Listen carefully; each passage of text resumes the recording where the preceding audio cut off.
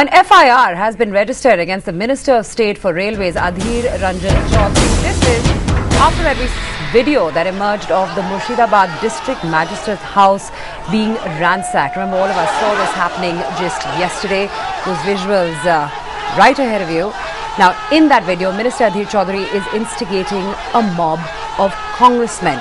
What he claims, and I hope you're watching this video closely, is that he was trying to pacify these people. Chowdhary, who is the Congress MP from West Bengal, remains unrepentant, says he has absolutely nothing to be ashamed of, and that he was only trying to prevent Congress workers from vandalizing the DM's home. The Congress party is also backing Mr. Chowdhary. FIR has been started, and it was on the complaint of the inspector in charge, who was present during that time outside the bungalow of district magistrate. The investigating officer will ask to every house to provide us with video footage. We will try to identify who are the persons who indulge themselves in vandalism just inside the campus of Circuit House and outside the bungalow of district magistrate Murshidabad. Workers, they were agitated. The leaders, they felt that we are insulted by the district magistrate. He has given us the time.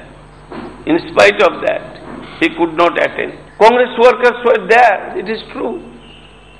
Adhir Ranjan Chowdhary addressed the gathering, it is true. Nothing wrong in it. So why he will resign? This is not new thing for Adhir Chowdhary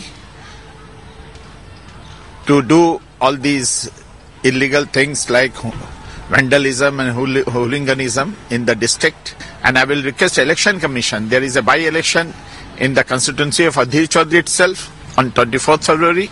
Election Commission should debar him from entering the district as well as the constituency.